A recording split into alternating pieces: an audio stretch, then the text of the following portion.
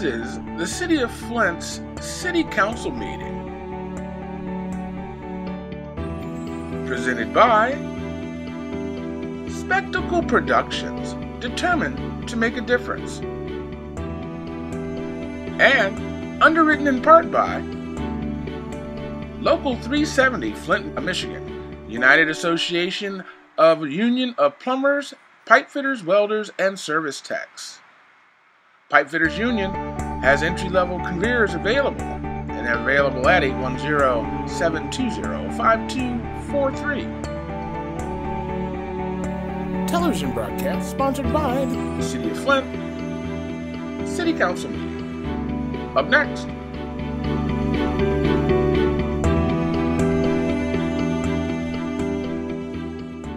Meeting to order. Roll. Present.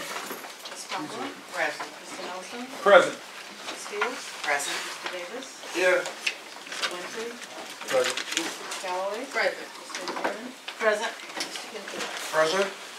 Thank We have an executive session, Ms. Wheeler. Yes, the City Attorney's Office requests an executive session to discuss the following cases, and since having an open meeting would have a detrimental effect, we'd ask that in the matter of City of Flint versus League Property, 17-109355CB, City of Flint versus Finish Line, C 17-3570GC, and City of Flint versus Atlas 17-3671GC.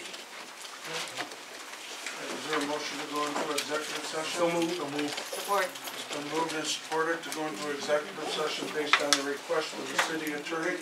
Roll, Madam Point Clerk. of order. Any discussion on the motion? I'm sorry, usually we discuss executive sessions in executive session, but if you want to discuss going into executive session, Eric, go ahead. Yeah, that would be the proper point of order. Motion made properly second. Any discussion prior to the vote? And the reason I made a point of order on that is because I wanted to put an addition to the executive session as it relates to whoever can give me any kind of update on the proceeding that the council is in as it relates to our federal proceeding. And if we talk about it publicly, I think it would also have a detrimental effect. So every time we go in executive session under those confidential circumstances, I want to at least give that opportunity for some to communicate briefly on what's happening. So that's my substitute to the motion on going into executive session. Let me ask Angela. Typically, to go into an executive session, we have outside counsel or an attorney's office representing the request. Is there any advisement before? I mean, I'm just looking for some guidance. I mean, this is kind of an unusual.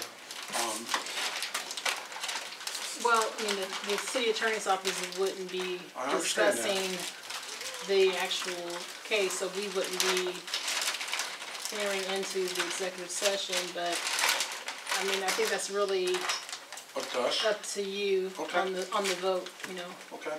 Well, then if we decide in executive session, then we'll ask those parties that aren't attuned to what's going on with the councils to leave the room. So, is that fair? That would be fair. Okay. Mr. President, Mr. Chairman, I'm Ma'am? sorry. I think the only thing is, when this has happened in the past, and I can only recall maybe one other time when it's happened, the council's attorney would also have to be in the room with them. So if there's legal advice and so forth, and since your attorney is not here, I think it begs the question as to whether or not you can do it. Well, I mean, we'll discuss that when we're done. Roll, Madam Clerk. Mr. Mays? Point of information. Monica. Is there a substitute motion on the floor? Okay, because he said that would be my substitute motion. So I'm trying to clarify what was said. And is that what's on the floor now? Because if it is, is, does it need to be seconded? I looked at it as a request to go into to add his, issue to the executive session. I'm just saying what he Yeah, said verbally. I just yeah. wanna make sure No, I'm okay. I understand. Okay. Go ahead. I thought it was part of the discussion. Councilman May was talking about, well, he was talking about procedure. And then as he's talking about procedure, he's saying that before the vote, there's discussion, and that's what he added. But he's here. But can I just say, his words said that would be my substitute motion. I just wanna make sure that that's not what he meant. Okay. So, I guess I didn't hear a second for your motion, Eric, but I let you clarify it. Yeah. Either way, I think it's gonna be the same effect. If, let's say I withdraw the substitute motion and I add it in as a item that we would additionally go into executive session on and give us the opportunity as a council to be updated by some of our colleagues, which we know the attorneys ain't here. That would be a brief explanation, and we all know what's going on.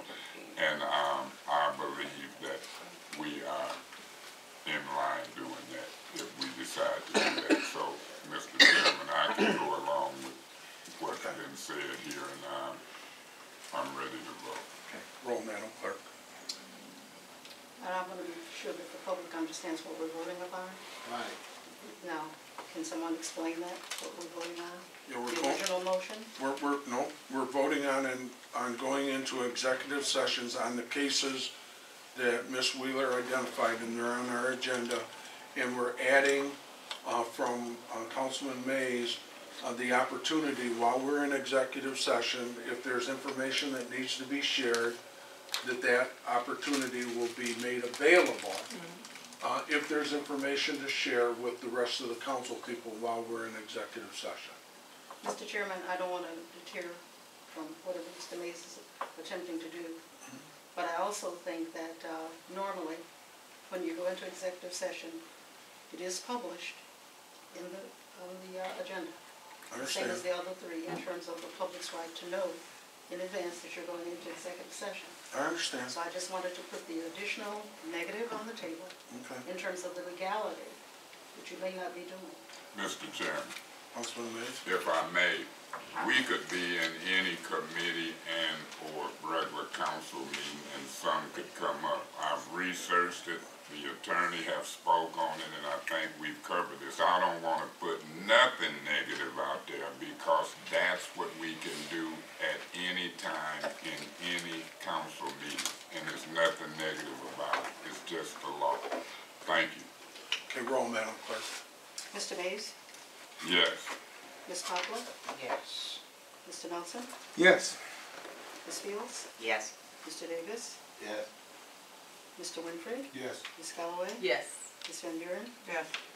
Mr. Kincaid? Yes. The vote is 9 yes, 0 no to go into executive session.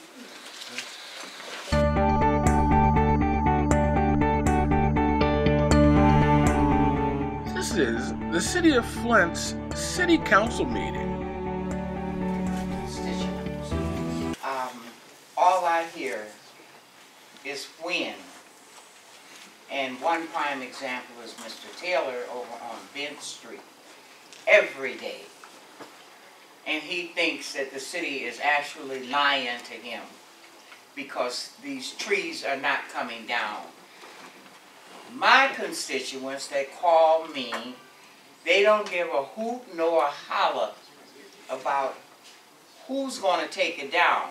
They want it down like yesterday. Like last year, I get these calls every day. Miss Poplar, you keep saying they're coming down. When are they coming down? All they want, you know, obviously, the other side of town, they want to babysit their trees or do whatever. I don't have anybody that call me yet that want to babysit a tree. They want the trees down. I want a contract in place. You don't have to knock on people's doors in the second ward about a doggone tree.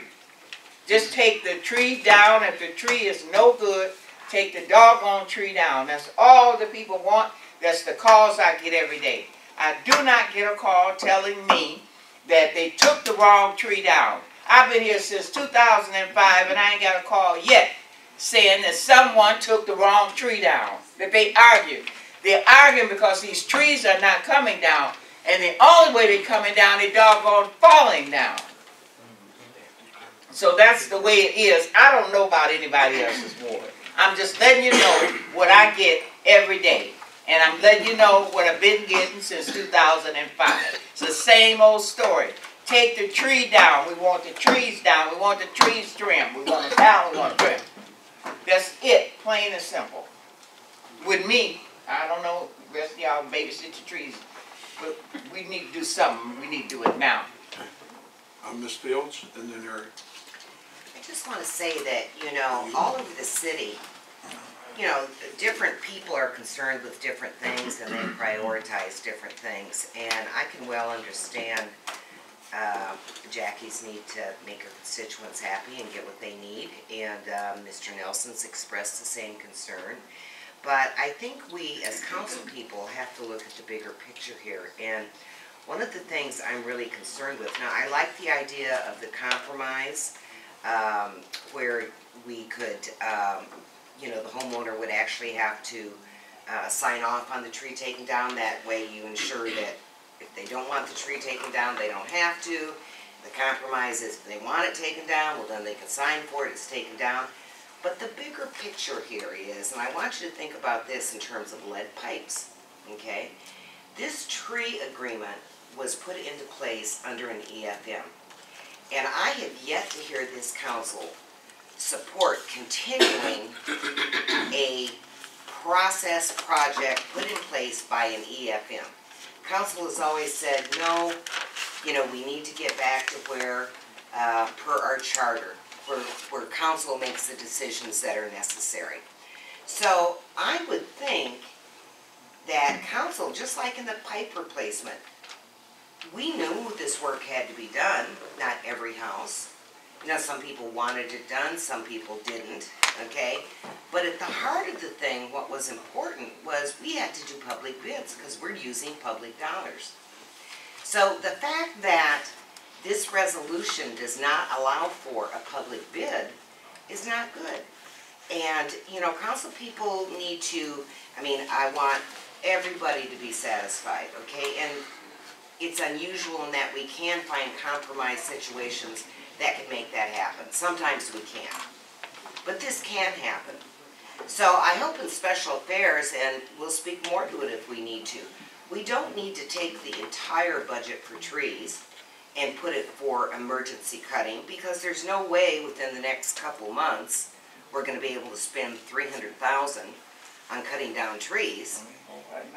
But we need to look at the bigger picture, and while we set aside some money for that, with the homeowner's permission, we need to be doing a public bid.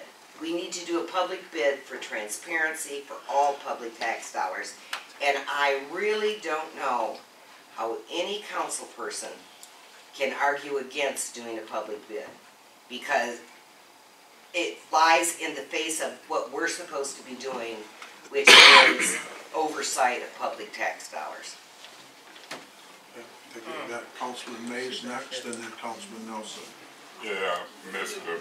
Chairman, and to the public, you know, I just listen to council people politicking and using words about it happens. Like Ms. Fields, it happened under the emergency manager. How can people go against a public bid?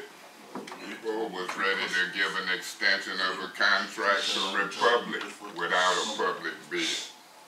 I've seen council people want to do stuff without a public bid. Emergency manager committees of 3 were set up. I went to jail because I wasn't a member of the 3. Ms. Fields, you just did rules as a committee of 3. Very hypocritical. But that's okay, because it sounds good. My position is this. Ms. Poplar, the first ward residents, they echoing what you're saying. They want trees trimmed and mostly cut down. They get upset when it's trimmed and not cut down. but the conservation district say it's still alive, we ain't cutting it down, it's trim. I hate they put trees in the right of way. You know why I hate it? Because they lifts up the sidewalk. And so I got so many sidewalks looking like bike ramps where you can ride through them and just shoot up in the sky. Amen. And so I'm very let down that the plant gonna close, Betty. And the worst one on Bell Creek, whichever street that is that hooks Park, Belt, and all them, I'm embarrassed because it was a top priority sidewalk. You can see up under it, and it's like I could ride a bike and just shoot up in there. Amen. And then the other one on Barbara Drive had a barrel sitting out there for almost months, and I'm embarrassed because I know them sidewalks that trees done rooted them up ain't gonna be dealt with. And then, Miss Brown, guess what? They gonna say that guy couldn't get that sidewalk fixed, and they might vote for it. It's embarrassing.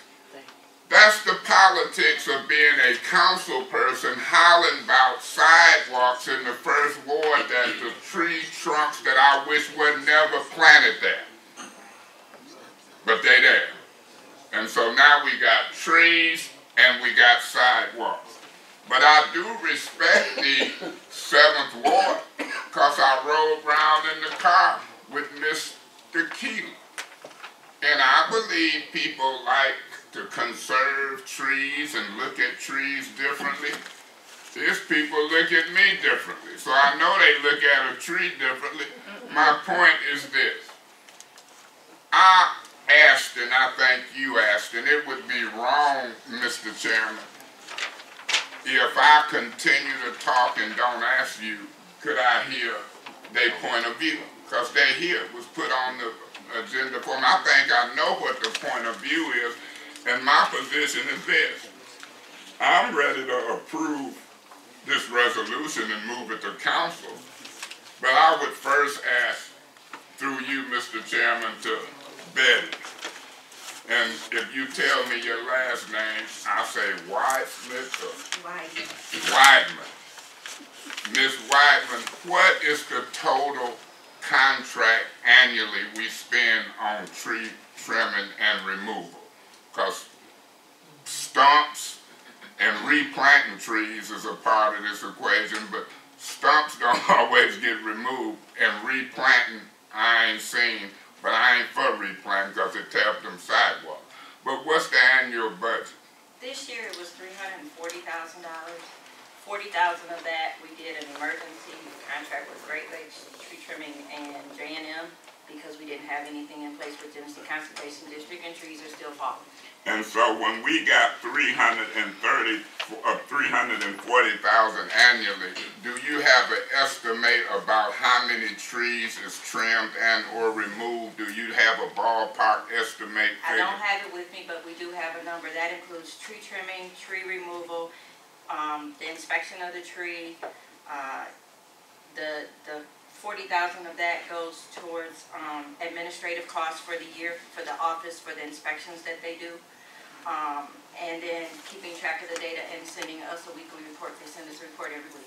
And I ain't gonna trip on whatever the figure is, so if we get it, that's fine. But Ms. Fields do have a point. You know, I don't just agree with folks that agree. Ain't nothing wrong with bidding stuff out. Ain't nothing wrong with bidding stuff out. That's how, in my opinion, some of my colleagues won't admit it and they call me wrong. That's how we save some money with the garbage tank. So I ain't got no problem bidding it out, but not this year. I'm not gonna vote to hold this up. You know, I'm a politician. I'm like Miss Poplar. We got trees need trimming and sidewalks fixed. This ain't the time. September, October, need some work done. So I'm gonna approve it. And then if y'all don't wanna use it and it ain't right, come to the first ward and we can get some stuff done. But I'm sensitive to y'all, and then I'm quiet, Mr. Chairman, and I sure pray and hope you let him chime in. But this is my position. If the 7th Ward wanted bidded, I want it big. If the 7th Ward wanted with forms where they can be notified, you got 2 ways a tree come down. On our initiative and on a residence initiative. And so if the 7th Ward in that block, because y'all got a heck of a block club, I'm going to pay attention to you. Don't y'all meet at the Mott Technology Center? And you supposed to pay attention to the people. So this council got to be smart enough to carve out a niche as it relates to this group of folk. Some of them trees they got is historic big trees. They ain't like the trees in the 1st Ward, Miss Brown. They got some trees. And so I never knew a tree. I ain't never named a tree. But I'm here to tell you, I can pay attention, and I think this council should be creative enough to satisfy everybody. Mr. Chairman, without me going on and on, I've said what I had to say. I think I covered everything. I'm done. Thank you. Yeah, Councilman Nelson, then Ms. Galloway, then Ms. Fields. And if Ms. Galloway wants one of her constituents that is in charge of the Black Club to speak, that I'll honor your request. Thank you, Mr. Chair. If I could, Mr. Chair, have Ms. Willis speak for just a few minutes on this issue of how data processing and keeping up all that paperwork. Ms. Wheeler? Yeah, I think one of the concerns that we would have, and like I said, I don't want to misspeak for Ms. Weidman, would be how we would keep all this information inside as far as manpower, employees, tracking, and in addition, like I said, going out and actually passing out the waivers, you know, house by house. And as you're very familiar with, you've already discussed, was the lead service line replacement. That's a major feat within itself with that program that's you know, dedicated to that cause, and making sure that folks have the lead service lines replaced. So I think that Betty probably could speak more to it, but I know that that is an issue as far as making sure that we do it, because if we do it, we have to do it right, and we need to make sure we have the manpower. Thank you. Ms. Betty, would you, if it's all right, Yeah, no, go ahead. I guess we need to back up a little bit. When Kay Muhammad was in this position, Parks and Forestry had just disbanded, so we no longer have Parks and Forestry. Street maintenance, transportation, assumed the responsibility. And assuming the responsibility, we found the MOU that said that Genesee Conservation District had partnered with Parks and Rec to take care of street trees. All we did was expand on that MOU. We do not have the staffing to track the bid, keep track of the employees, hand out anything to a door. We just do not have the staff. We did not absorb Parks and Rec staff. We did not absorb their money. Our funding comes from Act 51, which is gas and weight tax. We are allowed to put money aside for tree removal because it is in the parkway. That's the only reason. The only reason we may remove a tree or touch a tree that's beyond the sidewalk is because it's hanging over the sidewalk and creating a hazard. Point of information. Councilman Mace. Don't we have volunteers in other parts of the city, and maybe that group might volunteer? Go ahead, Betty. Go ahead. I'm for residents saying yes or no. But we still have to look at whether it's a hazard or not. It can't just be, I like the way this tree looks, I want the tree to stay, but the tree is dying on the inside. We have to make sure that we make a conscious effort. It is our property at the end of the day. Anything between that sidewalk and that street belongs to the city. It is our asset. We have to protect our asset. Thank you, Mr. Chair. I wanted to let those two individuals talk. I'm trying to be very fair as I can in understanding Councilwoman Galloway's situation, trying to make sure that everybody is taken care of. But I can piggyback on Councilwoman Poplar and May's statement. No one yet has called me to say plant any trees. They said take them down. I cannot keep on going to Black Club meetings saying it will come soon. Give us time. Because then you put doubt in their mind if you're telling the truth at all. Is this going to take place? Where I am today, and if Councilwoman Galloway has said that a counter offer was offered by Genesee Conservation to make a call or knock on a door in the culture center area to do that extra step. Well then, if that agreement was made, and you guys are all right with that, if you can do it, I'm fine. But I'm just still trying to say that on Monday, and I will move this gladly, and I won't withdraw anything, but on Monday, I am ready to move this to council with a permission slip or not. If we cannot come to grips with that, if the department cannot handle that kind of, for this whole city, doing permission slips, if they want to do it just for a certain area, and that's all right with that council person and Miss Betty, then I'm fine with that. But on Monday, if I'm here and the Lord doesn't take me away, I am going to move this resolution to council. And I hope and I pray that everyone understands, and I think Councilwoman Poplar, Councilwoman Mays, all have said we're trying to be understanding for everybody, but we have a people to answer to. And so by that, those are those who elected me, and they're looking for leadership from me, and I must do so. And on Monday, I'm going to do that, Mr. Chair, whether we come up with a plan B or not. Thank you. I got Ms. Galloway and then Ms. Fields, and then we're going to wrap up and move on. After I allow, if you'd like, for them to address. Okay. I just want to say for the record that this is not about politics for me. I know we're in an election year, but we just need to do what is right. And I just want to say as an example, I was on vacation in May, and I keep notes of people, especially with trees. And I got a call from a resident on April saying, Councilwoman Galloway, somebody's planting trees that we don't want. We don't know why they're planting trees. Another person saying, hey, Councilwoman Galloway, I got this dead tree. Oh, call me back. Oh, I just got a door hanger. And so what I'm trying to say is, in my ward, there appears to be some inconsistency. So, and I'm saying that because here you got some saying they're getting trees that are planted. You got some that are saying, hey, I got a door hanger, this tree is coming down. There are some things that I have concerns about. But when we meet about this at the special affairs meeting on Monday, Scott, you've been here 32 years. What did we spend on trees before this memorandum of understanding? How many staff does it take? And I've shared with some of the college cultural area. I understand your concern. But you have a financially strapped city.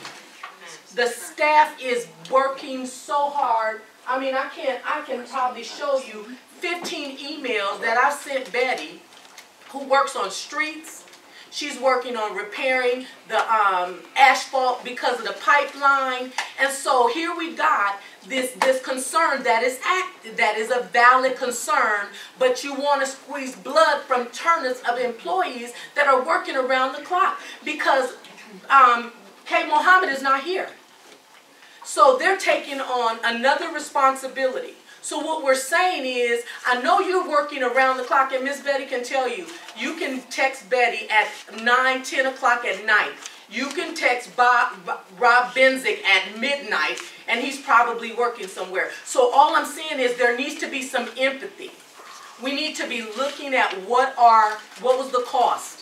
Do we have the manpower to do it? Because if we do, that's okay. If the legal department, because I've been asking about this, Angela, because they are saying, I'm willing to take financial responsibility. Because I don't want this to come up every year. It's not going away. So if they, the ones that want to take liability and responsibility for the trees, that they cherish and that they want to take responsibility because it makes their area look beautiful, we should be willing as a city because it seems like it would be financially advantageous to us.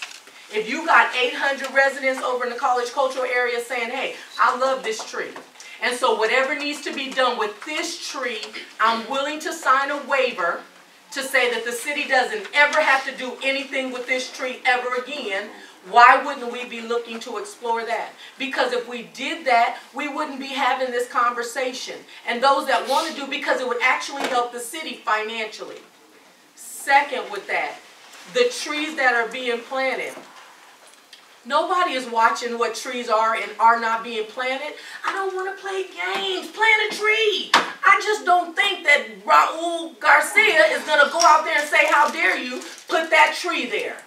He has blight that he wouldn't even know. We wouldn't even know that a tree has been planted there unless somebody said it. And am I trying to tell somebody to do something illegally? No, but I'm saying, come on now. If I plant a tree, you probably wouldn't even notice until it was 11 or 12 years old. And you say, man, I never noticed that tree. All I'm saying is the residents can help to be creative as well.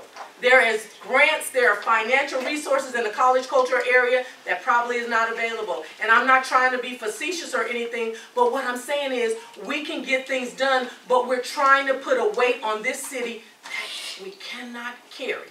And so with that, I'm just saying, Scott, we've been talking about this from April, and I don't want my colleagues coming in now that it's election time, and then all of a sudden, these people have been coming, and I don't mean these people in a negative, derogative way, but they've been coming to meetings since April, since March, before the council, before the committee meeting. This is not new, and so I don't want all of a sudden we're going to pick it up because it's election time.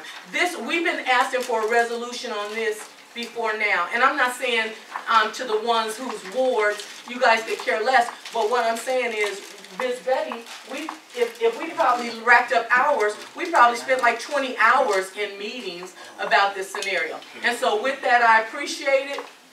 If Mike would like to... I'm going to wait till we get all done. Oh, no, you asked me, so whenever you want it done, that's fine with me. But I just want to say, I would like to see details, Scott. You've been the financial chair. What was it before? Do we have the manpower? What did it look like? How many people? If we bid it out, what would that bid look like? And how long would it take? So, well, just for clarification to Ms. Betty, Monica, because you brought up some points that I may not be aware of. When we do a contract in this MOU with the Conservation District, do we use city employees as a resource to evaluate the trees and knock on the doors and talk to people, or does the Conservation District? The Conservation District does it all. They manage the program. They actually manage it through these. That's right. So the only thing we do is if we get a call when they're closed or whatever, we may send somebody out there to take a look and see what the tree is about, but we don't make a determination on the tree. So once we approve funding for the Conservation District, if we had a permission slip before the tree was cut down, it would be the responsibility of the Conservation District to get it. Would not be a resource to the street department. Point of information. You're talking about the memorandum of understanding. I'm talking about if we bid it out. Amen. Well, no. So that's what I'm trying to. I don't know the difference, guys. I'm trying to understand what the difference is. And I don't want to get into a debate, Monica, but No, I don't know if is it the responsibility then for us to just give taxpayers' dollars to an entity and let them decide how much they pay a company? Scott, you don't think that I'm asking that really? You don't really think that that's what I'm saying, are you? No, I don't know if you're being facetious or not. No, I'm not. I think what you're asking is, should the city council or should the city bid this out? No, I'm asking what was the difference? You've been here longer than me. What was it when the city was bidding it out? Well, when the city did it, we did it ourselves. We had our tree, we had our... So just for the record, Scott, I'm not saying that we're wasting taxpayers' dollars. I'm asking you the difference as the most tenured council person on this council. So please don't misinterpret what I'm saying, because that's not what I'm saying. No, I don't want to waste any taxpayer dollars. I didn't mean it that way, Monica. What I was trying to get to was, we're giving money out of the 202 and 203 and Act 51 fund to have trees cut down. Those are dollars that come to the city. we now give these dollars to the conservation district.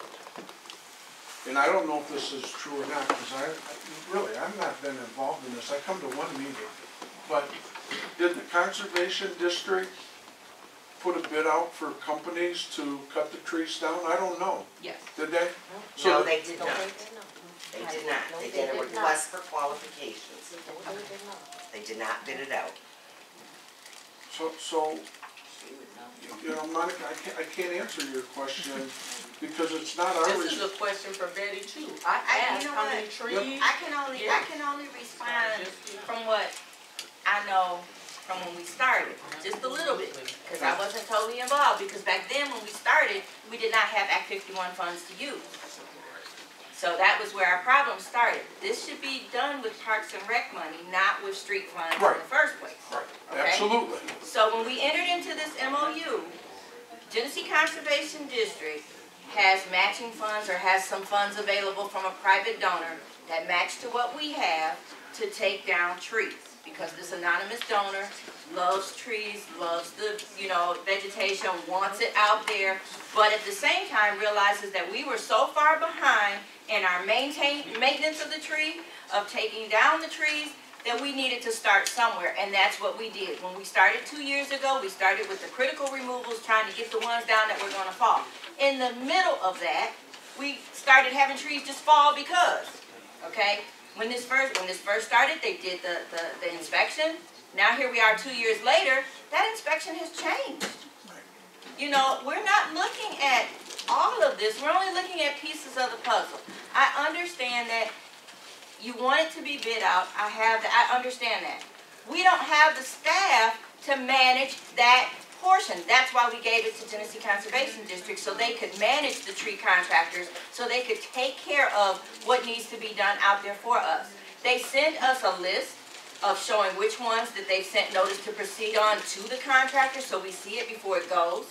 I mean, these are based on residents, they're based on city council members, they're based on emergencies that fall when we get a phone call that says it failed.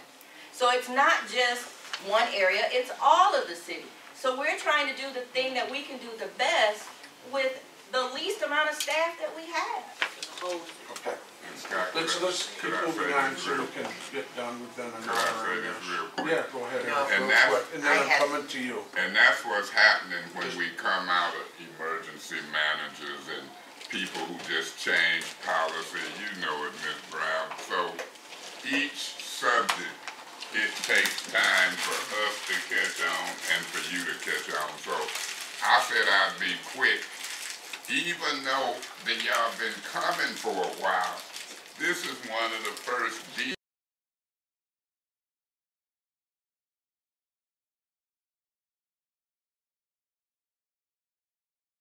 It triggers the requirement of a public bid. So one thing we need to look at is, what does that ordinance say about monetary thresholds in public bids? Because if we're not following that, then we are violating our own law or our own ordinances. And the other thing I would like to say is that one of the things that's not been discussed fully, but has been discussed at length by the people who have been especially interested in this issue, is putting together a citizen oversight committee that is very much like the committee we use for determining our block grant dollars, with suggestions for how it should be used. This group actually consists of people that have, I think there's somebody with a PhD in something similar as part of the group, that, people with real expertise that they would be willing to perhaps contribute to the specs for a bid for trees. And it's not just taking the tree down, maintaining it, it's tree replacement. The city of Flint doesn't even have a policy. I mean, so what, I can go put Christmas trees on the parkways? It's going on my street. Well, and that may be great, but I mean, the fact is we have this huge absence of any kind of policy about tree replacement, leaving the stumps. I mean, there's so many things that should be in this bidder solicitation that we've just not had before. And the last thing I want to say is, although I'm sure there are a lot of well-intentioned people on the Conservation District, Okay, when I first got involved in this and got to know that organization, this organization doesn't even understand the difference between a request for qualifications and a public bid.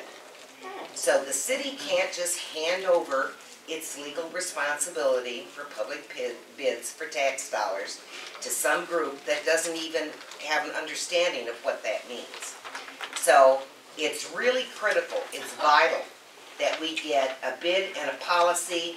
This citizens group, I think, can help. I think they could help take a lot of it off Betty's shoulders too, because I know she, you know, she's doing 6 jobs, okay, and shouldn't have to be doing all that. But there is no one way to do it. And I think pushing this through, what it reminds me of very much is the state saying, here's what you're going to do, and that's it. And I don't agree with that. I think there are many opportunities and levels and compromises. And I think we need to pursue those and follow our own law. So my referral is to, for legal, to have prior to Monday, I'd like to know what our purchasing ordinance says about purchasing and thresholds. Recognize that referral and sort it. Jackie, and then Monica, you can make your referral, and then we're going to vote after Mr. Keeler, or if that's who you want to speak. Jackie.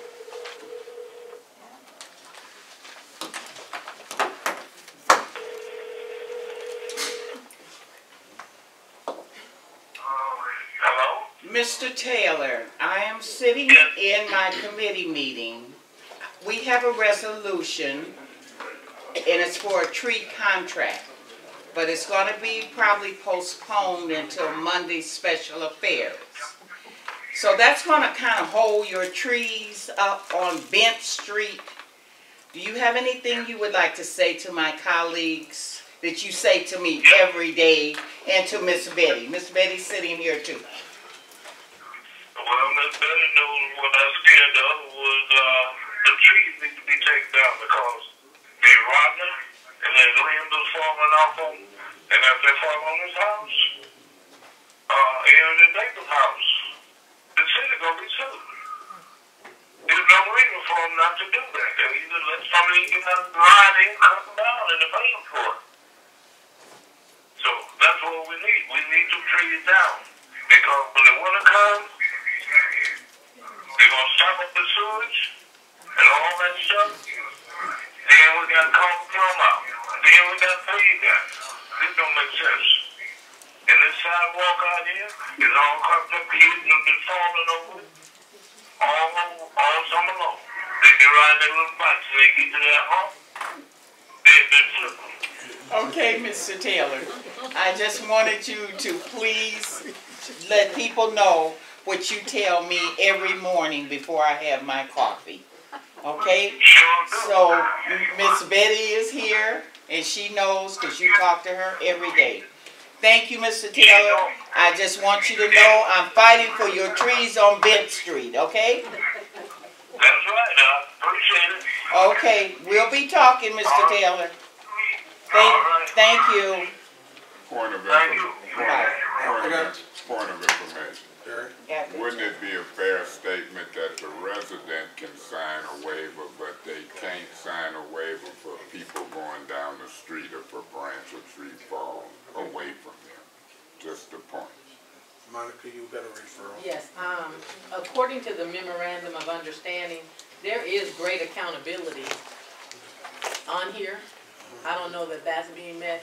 And so I would like to find out how the Conservation District, maybe if they could be here on Monday, to talk about how they've been allocating the funds, how they determined what needed to be spent. Because I don't think that, me personally, I've never asked them, but I didn't know how detailed this was. And so that's what So I'll make a referral to ask the Conservation District to be here on Monday. Well, not just to be here, to tell how they've been allocating the tree money. Right. And how they chose their contract. Point of information. Let me make that referral, Larry. You got that referral? Okay.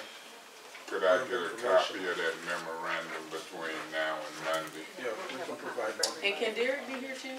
Derek Jones? Yeah. We'll ask. He ain't ready for this. But I would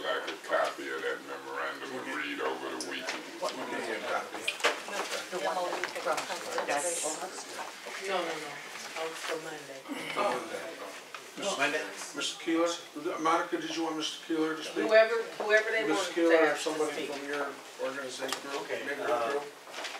Somewhere I'm kind of confused here, because we have never said that rotten trees or dead trees shouldn't come down. They need to come down, because there's a lot of weight up there and there's a lot of mass when they come down. The problem is that we were told they were going to come in and take these trees out. They didn't. Mr. and Mrs. Pettingill right here are people in my neighborhood where they came in, thought their tree was going to get trimmed, their tree was taken down. And if you look in the Knowles plan, the plan that was hired to do a survey of all the trees in Flint, there's a little box in there that says how much trees are worth. In my neighborhood, Eric, some of those big trees are worth $4,000 and $5,000 and $6,000. So I wouldn't doubt out of the 200 stumps in my neighborhood, over probably $1.5 million were taken out of my neighborhood. And we have backed this up with real estate people that said when there's trees in front, they can get up to 10% more for the housing. And if there's trees in the neighborhood, they can get more.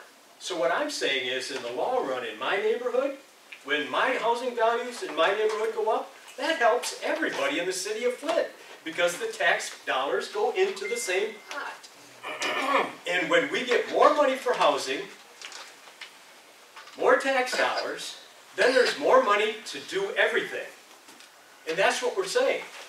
Planting, taking the dead trees out, removing the limbs is everything we've been advocating for, and it hasn't been happening. And on the point of, we've been going to the meetings, the Genesee Conservation District meetings, since February. We asked them, out of courtesy to the people who have a tree in their front yard, can you knock on their door and just say, you know, Mr. Mays, can you come out? There's some rot down here. This is why we're thinking this tree needs to come down. It's just common courtesy. And most 99 and 9/10% of the time, the person's going to say, yeah, you're right, it needs to come down.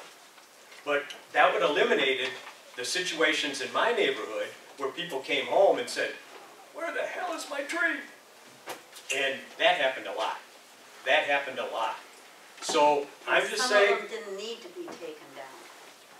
So, an arborist so to evaluate them. There are reasons why cities like Ann Arbor, Birmingham, Kalamazoo are spending tons of money replacing trees. Because one, it's property values. Two, the other thing is global warming. Trees eat up 1/5 of the carbon. Larger trees eat more than smaller trees. So we're in tune with that. We want to help out the earth. We want to help out our property values. We want to help out Flint. That's why we've been here. We were the canaries in the coal mine. They came in our neighborhood one of the first groups to do an overall neighborhood, and we definitely didn't like what we saw. That's why we're here. But we definitely think rotten trees and limbs need to be coming down. Just briefly. Well, it seems like we know here that there are several of us that have different needs. And it seems to me that we need to create some kind of ad hoc committee that can address this so that we don't spend this kind of time. That may have people that will represent all interests. And then as we did, as I think somebody said how we did with the CDBG money, we all had folks to sit on the committee and determine how we're going to best do this thing. It seems to me that's what we need. I can't see why, and then we are the legislators, so once they bring us back for things, then maybe we can create some legislation around that. And then we don't have to spend this kind of time talking about this stuff that some of us don't even know anything about. And just before you say something, Eric, the only thing that I would suggest is the finance chairman and knowing how important making sure that we have funding or a mechanism in place if we have a bad storm or something like that to have trees come down. We have to provide some funding because there's no funding right now. So that's one of the needs that I'm speaking of. So whatever we do between now and Monday, whether we put an ad hoc committee together, we get permission slips. My idea is we get permission slips where somebody just says, you know, Scott Kincaid says it's okay to remove that tree in the parkway in front of my house. I sign that. I get a little offended when people in the conservation district are going out in our neighborhoods and telling people, well, your tree needs to come down, but the city doesn't have any money because your council person hasn't provided the funding. Happened in my ward on Tennyson. So I know that for a fact. So, I mean, we gotta find a balance. We know, everybody agrees that the trees have to come down. But in the meantime, I'm gonna look at making sure that there's funding in place. I'm the finance chairman. I'm gonna do that. I'm gonna get with you guys. I'm gonna take in, but I see two things that have to happen in the resolution. One, we have to provide some funding in the interim of whatever we come up with. And two, we have to have the conservation district provide a permission slip or a notification that's signed by the property owner that the tree is going to either be trimmed or removed. And they just have to sign that. That way, when you come home from work or vacation, that your maple tree in your front yard between the sidewalk and the curb is still there or it's been gone. Point of information, Mr. Chair. I'd just like to point out that we have 2 tree programs currently. We have the Knoll City Street Tree Inventory, and we have the Emergency Citizen Request, which deals with, you know, a branch that's come down or maybe lightning the trees half over. So you can provide money to take care of all of those emergency or dead tree situations without going forward with the big tree program citywide, the Knowles program, until you do a bid. Well, that's just for areas Yeah, that we're Mr. gonna move Chairman, on. I want to make it clear, through you to Mr. Keeler, what month about did we ride through there and you showed me right? Probably about April or May. And from what he said in April or May is no different from what he said today. He's saying the same thing Councilperson Poplar, Nelson, and I are saying. They ain't arguing about dead trees and rotten limbs and nothing. I don't want to get the people to misunderstand that. They dealing with something that has to do with communications and making an allegation that if I'm in the tree business, it's very lucrative.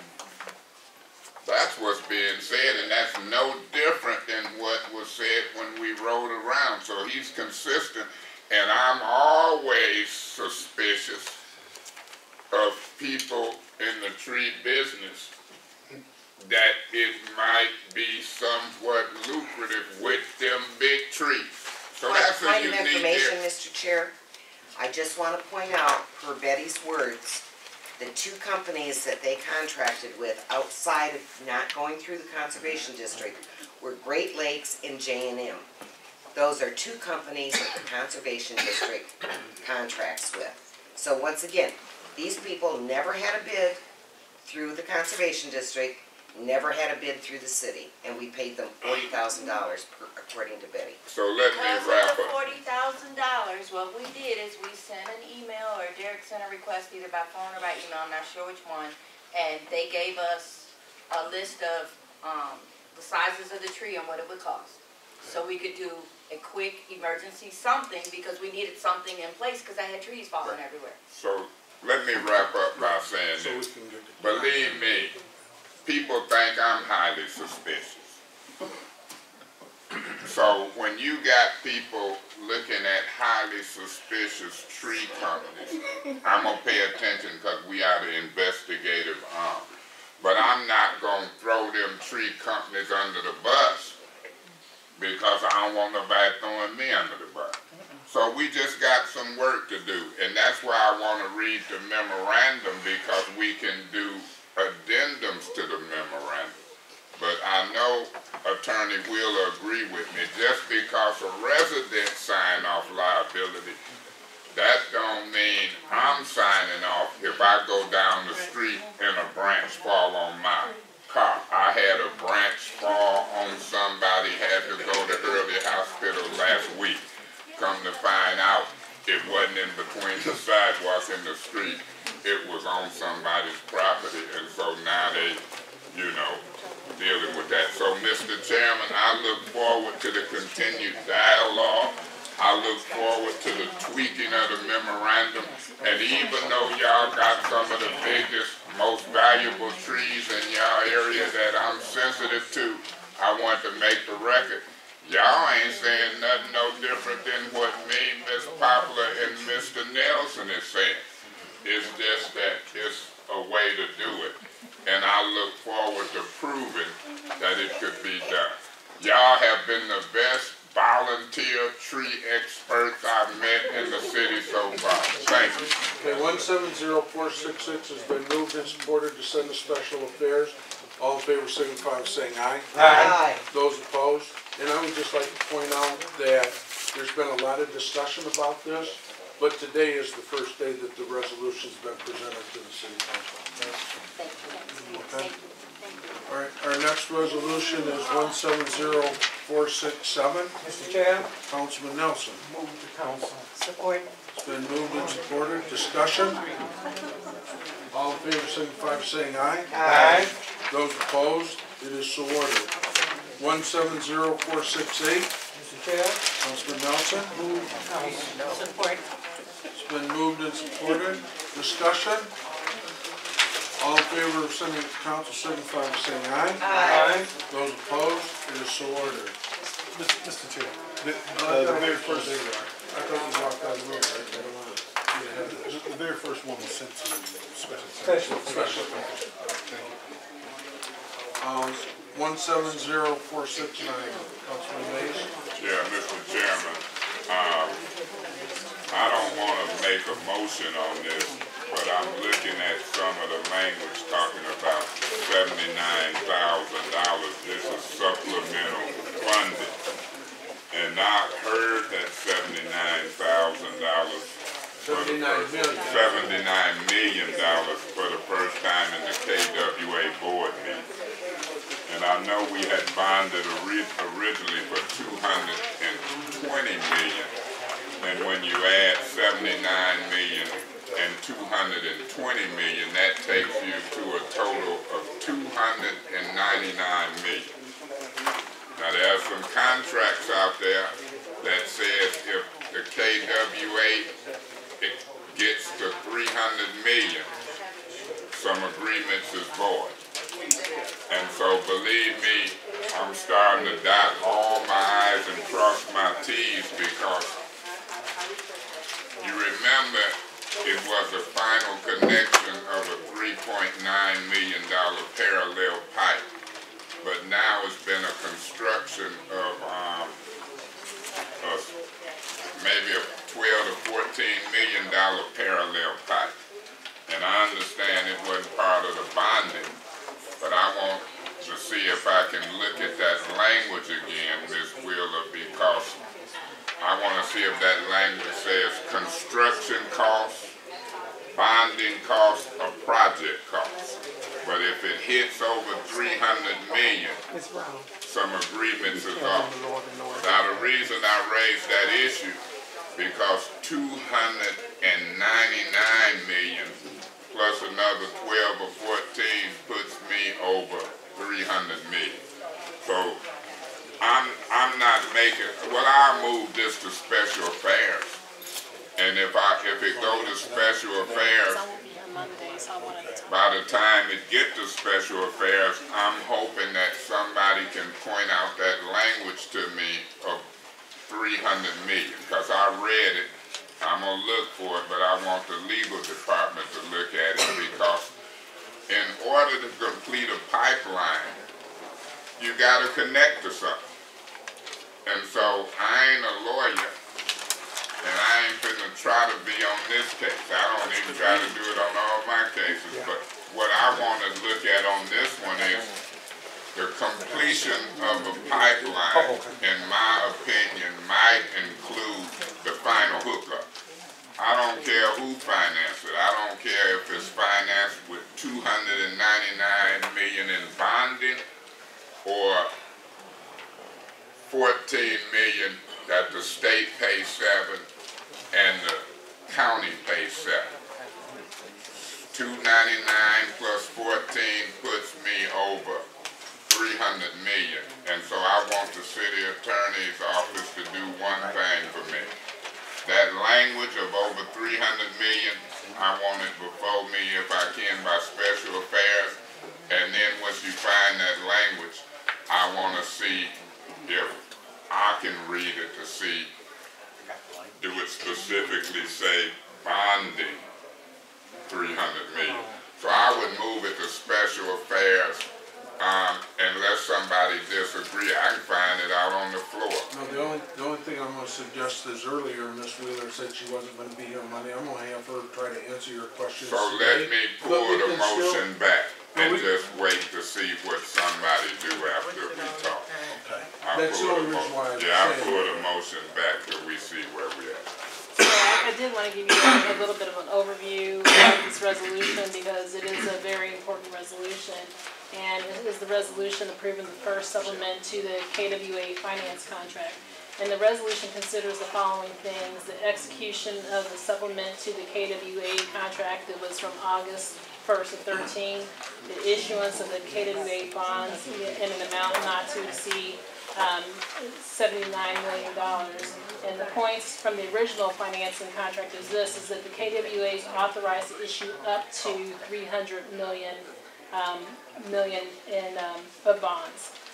And the city, it pledges its full faith and credit to levy an ad valorem tax on property within the city to pay and use this money from those who are paying for the water supply to pay its obligation under the finance contract. Sorry, thank you. So thank you. Currently, the KWA has issued series of bonds which total $294,870,000. So that also takes into consideration the KWA 2016 bonds that mature May 1st of 2018. That's the $74,370,000, and the KWA can issue an additional $79 million to refund the KWA 2016 bonds and to finance an additional $4 million for KWA project costs. So that's where that's coming in. So this adoption of this resolution is to approve the issuance of the terms for the refunding of the bonds, and also it doesn't matter, just so you know, I just want you to know kind of the impact of this overall, because we know we have our negotiations and things going on with regard to GLWA. Whether or not we enter into a long-term contract or some alternative, we still have an obligation to do this. So this takes into consideration whether we do that or not, okay? If we do enter into, as one option to do the long term, it affords for some refund, some credits back to the city. But if not, then we still have to do that, and which we would take up the credits for the debt service bonds at that point in time when we have another agreement, or if we do the GLWA agreement at all. So it does provide for credits against the amount owed by the city under any type of GLWA agreement. But at minimum, like I said, if we do this, we should end up getting a proportionate share of our debt services bond. The thing about it is that we have to have something in place, and we have to have either participate in the refunding or pay for the bonds ourselves. So that in and of itself would be a major feat for the city to do, because then we have to come up with access to a financial market to be able to get $79 million, and which of course, we all know we can't. And just so you know, the amount that the city is responsible for, which would have to come from the general fund, which we're not in a position to do, is 34.2% of the amount, which is $25,434,540.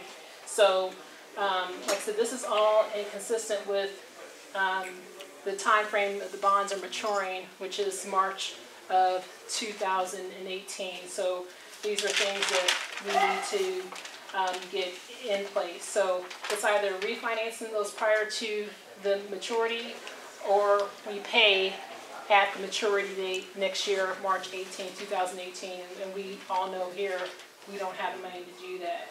So that's kind of the importance of getting that completed and getting that supplement done, just to give you an overview. Okay. All right, Councilman Mays, and then I kind of interrupted you to let her answer. Do you want to send it to Special Affairs still, or you want to just move it to Council? Yeah, because even though I heard the... Yeah, but I didn't hear where you wanted to go. I'm sorry.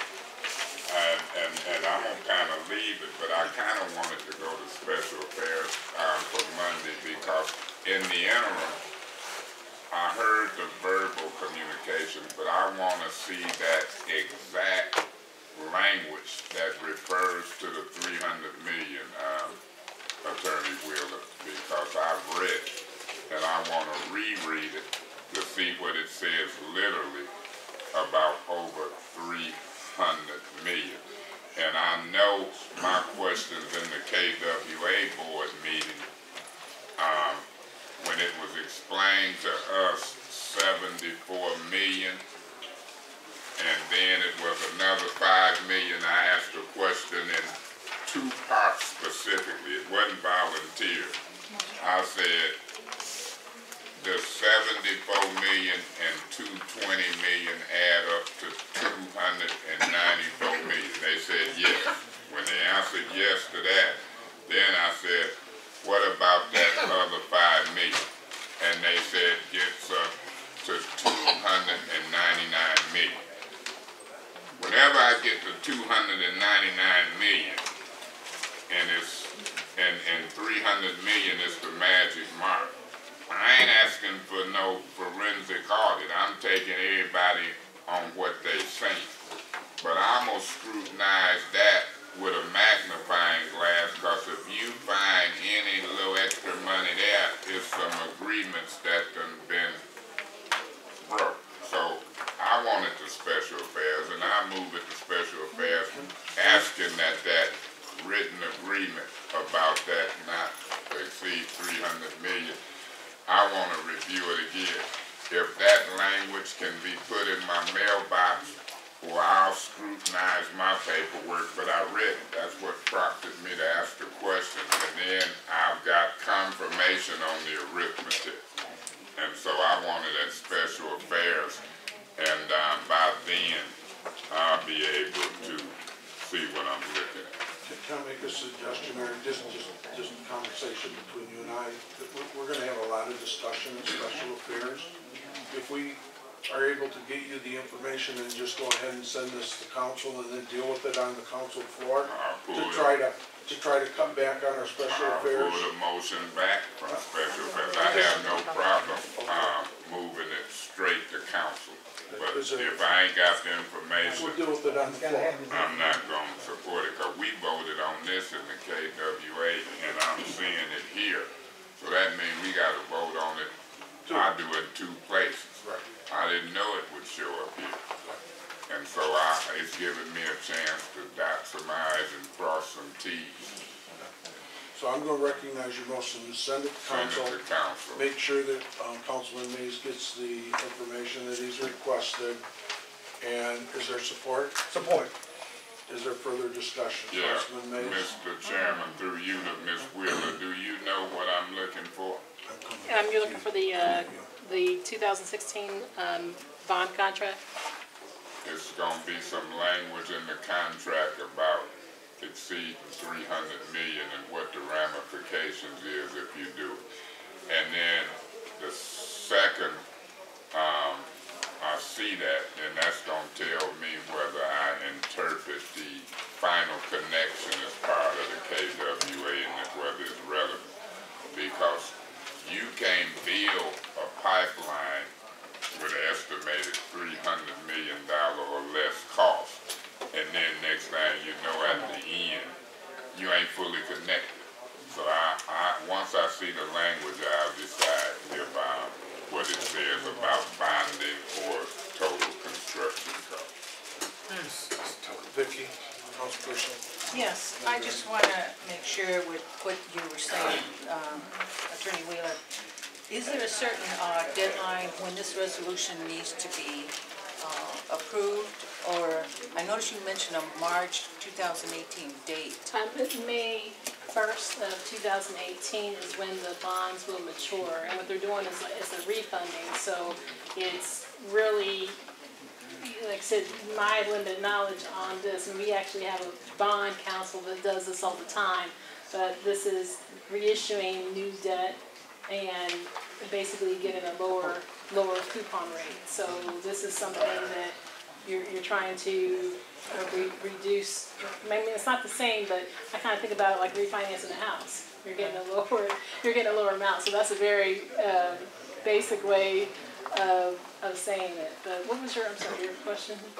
When does this need to be taken care of? By what date? Really, preferably, I mean, we need to get it there this month. I mean, because it takes longer than it looks, okay, to do all these things and stay on a schedule. There are certain things that have to be presented to banks. There's certain things that the story that has to be told to those who are supporting this. So to get certain ratings and things with regard to the bonds. So this is not just as simple, you know, we need it, but preferably we'd like to have everything in place by the end of September. Okay, and what was in reference when you mentioned March 2018? No, it's May. Oh, okay, because I do see May, but I thought you said March a couple times. If I did, I was mistaken, but, okay. the bonds mature May 1st, 2018, so to keep on track, we either have to say, you know, make up our mind that we're not going to participate and pay it ourselves, which we can't do, or we have to participate in this, which, well, you know, years ago, we already, you know, agreed to do. Okay, I just wanted to get some clarity. Yeah, okay. and like I said, the amount will not go over the 300,000 threshold, and as described in the resolution. I mean, this is, like I said, we have a KWA 2016 bonds maturing May 1st, 2018, which is the $74,370,000. We share about 34.2% of that debt. Okay, thank you. Thank you. Mr. Chairman, one follow-up. Councilman Mays. Mr. Chairman, one follow-up question through you to Ms. Wheeler, and I've struggled with this. If somebody missed $1 million and if it exceeds $300 million and those agreements that I've read about is broken, what does that mean? Do we know? Do our seats on the board disappear? Who then owns the KWA? Are we out of it? I mean, do For we going know? over the 300 million? Yes. I don't know what the impact of that has. I just know that there's certain laws that we have to stay consistent with, and certain debt that the municipality can take on, things like that. So we all have to stay within a certain amount. I mean, I don't know specifically what that means for the KWA, but the agreement is that Would it mean we wouldn't be liable for the bond? There's some language that says if it exceeds the 300 million, some agreements is broken. Maybe between now and Monday you can tell. well, I can tell you again, the authorization is up to 300 million bonds. It's no more. So, like I said, I don't think anybody plans on doing anything otherwise, because this is what the agreement is for. I mean, there has to be a whole nother agreement and the boards that would have to meet to do a separate approval for that. And that's not the plan, and that's not what's described within the refunding of the bonds. And I know we had that bond attorney here. Right. And if she was here, I would ask her, are these interest rates and bonding and everything locked in stone? Because when you get that close, I don't know what it means. So that's why I need her or somebody with that expertise, because when I vote on this, and remember I'm just a suspicious guy, I want to see what that language say, and then I need to ask some questions. Well, other than that, let me just say this, I'd be glad to have her, or I have her give you a call. That'll be fine. Because, like I said, she's always available for what we need. But this is one thing in which, like I said, we have to have I would like to talk to her prior to Monday to get a better understanding. I'll ask her to give you a call. Okay, thank you. Okay, it's been moved and supported to send to City Council. All in favor, signify by saying aye. Aye. Those opposed, it is so ordered. Any add-ons today? No, sir. Okay, we're to discussion items. It's almost 7 o'clock. Somebody make a motion to postpone discussion items other than those that need to be separated and Mr. Chairman. dealt with this evening. I would appreciate it. Councilman Hayes. Mr. Chairman, I would move that the Finance Committee discussion items on this Wednesday, September 6th agenda be postponed to the next Finance Committee meeting. Support. Been moved and supported. Are there any separations? Yeah, Mr. Chairman, I would like to have a second to look and see if there's a separation. I had seen one earlier, and as I go through it, it would be 170425. I would like to separate 170425. On page 8, I believe. It would be on page 8, yes. Okay. Are there any other separations? Yeah. Jackie? Page 6. 170056 and 170057.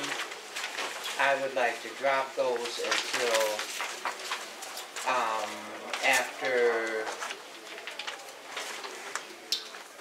November 8th, I believe. Okay. I'll recognize I'll bring it back. 170056 and 57 be dropped.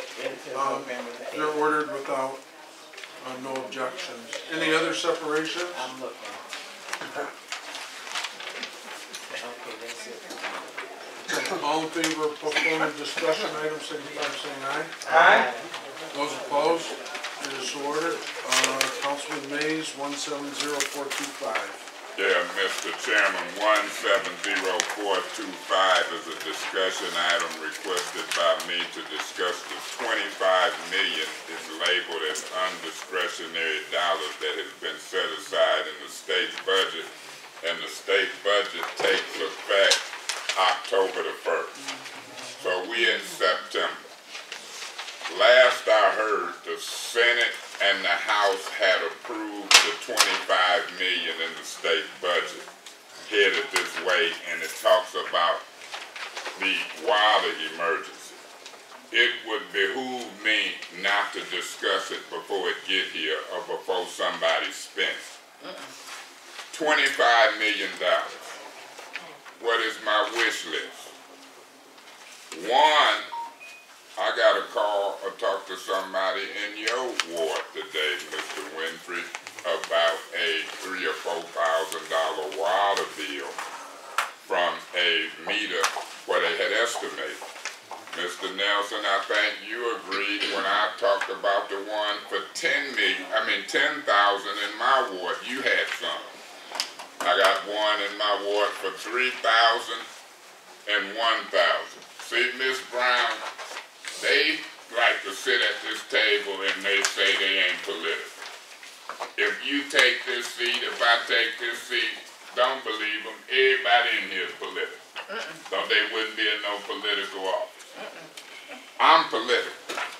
And politically mean I'm supposed to work for people inside government. And so 25 million, I done said it repeatedly to the administration, and I hope they hear it.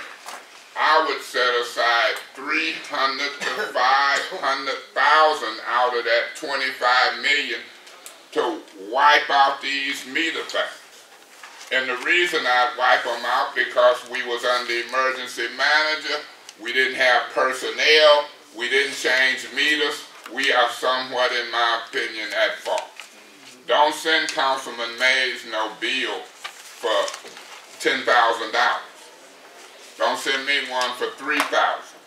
And I understand it's a little E and people should know it was estimated. People thought they was paying their bill.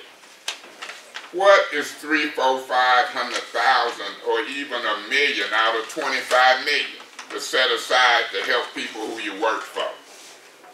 So I'm suggesting that loud and clear. And I done had Miss Fisher on Cranwood file an appeal, her and Greg now, because when you file a written appeal and try to argue about it, as Miss Wheeler knows, you shouldn't be getting cut off when these surprises come. But then you could get into the appeal and lose if we ain't pushed for money or policy. We did, with the help of your office, Miss Wheeler, we've now changed the law where you can't go back in most cases past 6 months. We passed a law. I helped write a new law. Ain't that a blessing? And I helped write a new law where you got discretion and you don't have to put liens on people's property. Because we changed the word from shall to may. I believe the whole thing should be repealed. We are the lawmakers. So we are the budget people. If that $25 million got here and sat there unspent the next budget year, we could definitely put it where we want. So we ain't just the lawmakers, we the budget people. What would I do with the other 24 million, Mr. Nelson? And Mr. Chairman, then I'm gonna wrap this up. This ain't my total thing, because people want me not to talk a lot. I ran to be the voice of the First Ward, and I sure been one. Amen. So, see, you didn't, Mr. Chairman, she can't be saying, amen, this ain't church, but I know what she was doing. But now check this out. The other 24 million, this is what I would look at, and I'm gonna throw it out there. Everybody who caught up on their bill, been paying good, the highest water rates in the country. One, I'm gonna lower water rates every 10%, whether Sabuda was right, he say, we lose $3 million in revenue. They gave us 65% credit, lower them 60%, that's 18 million on the water side. Some people say, give me the check. I think people had credits from April 14th to April 2016. From April 2016 to now, they've been paying for bad water they can't use, and they try and act like we slipping out the credit. So guess what I give them? A bad water refund check. How much would it be, Mr. Nelson? 300, 500 people like getting checks. So I'm looking at stuff like that, but I'm just a councilman. I'm not going to be able to implement lower water rates. I'm not going to be able to implement bad paid for water refund checks. But I sure would do it. Remember, I'm a politician. I work for the people. My job is to listen to what the people want. Remember, who was it, the OJs? You got to give the people what they want. And so some things is fair. Water crisis, 24 million unspent. You got 80 million spent waiting on a decision unspent. This 25 million, we need to talk about it in the month of September. So I done initiated dialogue. Mr. Chairman, I'm not asking that it be took off the agenda, because we got another meeting in September. Yeah, we got 3 more meetings. And another in October. And I'm putting it out there. 25 million. Miss Brown, you hear about it? We gonna sure talk about it in the first ward. You got any ideas? We'll make it happen. Don't talk about it too loud, because if your idea be better than mine, I could be in the problem. So it's 25 million. Thank you, Mr. Chairman. I'm going to recognize this to postpone to the next committee meeting, and finance meeting is adjourned. Ms. Fields?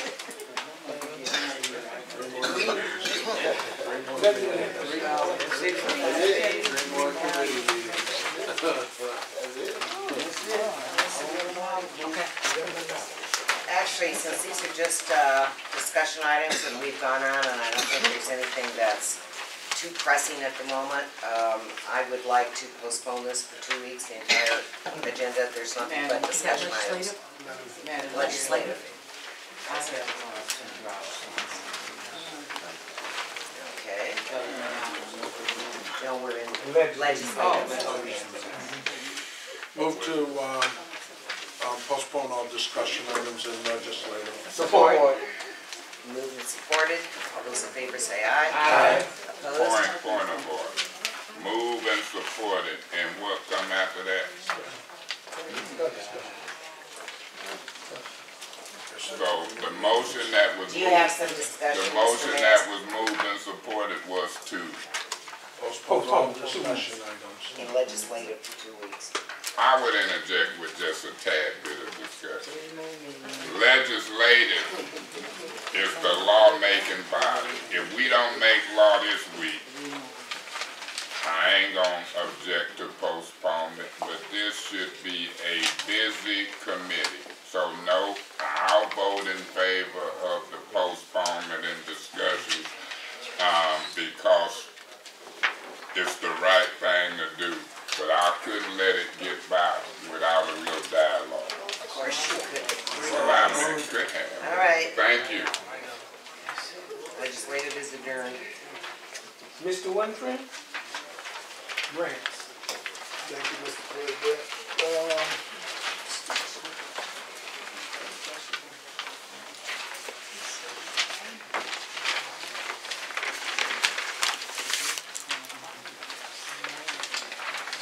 The grants committee, we all have, we only have discussion items as well. So I guess I would refer to Councilman Mays and Councilwoman Fields to see what is their pleasure.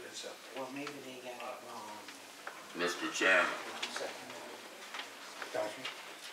I would only make a quick little comment on 170395. Before I do that, I would move that the discussion items on the grants committee September 6th agenda be postponed to the next grants committee meeting, but I will have a separation, but I would make that motion. Supported. It's been moved and supported. Is there any discussion? Mr. Chairman, Councilman. I would like to separate 170395. Okay. Any others? Any other separation? Hearing none. All in favor of postponing all of the discussion items with the exception of 170395, please signify by saying aye. Aye. Opposed, same sign. Thank you, Councilman Mays. Yeah, Mr. Chairman, the reason I separated discussion item 10395 that deal with grants for police personnel, Mr. President, there's been some dialogue between Ms. Brown and Ms. Hubble at the Mott Foundation. You know, they want to build a $35 million, or wants to build a $35 million hotel downtown. And I'm like, we used to have one of the nationwide community policing programs or whatever, so some light bulb came on in my head and said, let's initiate some dialogue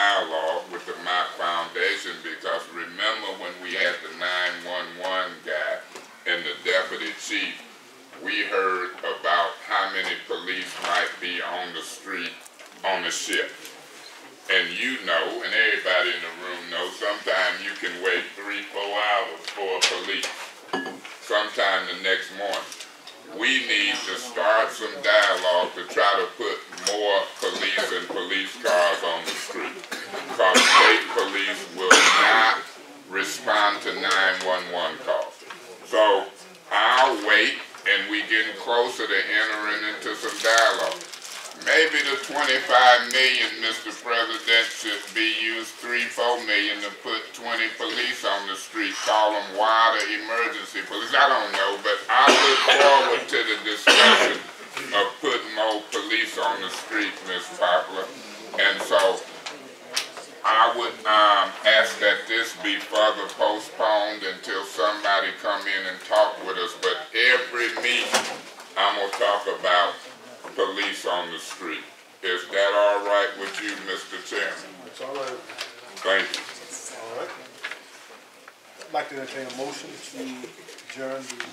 So moved. Support. Discussion. And motion to adjourn. This committee is adjourned. Mr. Government President, ops I have some separation. Mr. President, Ms. Galloway is gone. Yes. You want me to chair this? I got it. Thank you. Appreciate it, Mr. Councilman Lee. I am going to put the same motion in order to postpone it for 2 weeks, Okay. but you have some Yes. drop-offs. Yes, Give me I the do. one that you choose to drop. Ms. Okay, we can just permanently drop 170128. 128. Permanently drop 170129. Okay. And I thought I saw the fire chief out there. Is he still there? Hey, chief. I've had a referral, and I wanted to know if it's possible that you can follow up on this referral. I'm gonna leave it on there. The question was, how much does the city have in its fire escrow insurance account, and which houses have fire insurance in escrow, and how does that process work so we can get these houses? We don't have any of that. What it is, the city holds the money, the fire department does. Because when a house burns down and the people have insurance that have it torn down, some kind of way, the city holds that money. And if the person tears his house down, then they'll get the money. But I don't have any of that. You don't have no access to that knowledge or no information? We sent that to Don Steele. You sent it to who? Don Steele, in finance. Well, leave that on, leave it on. Because I still haven't gotten any information. Right, that's what that would be. I seen it on there, but that's what that would be.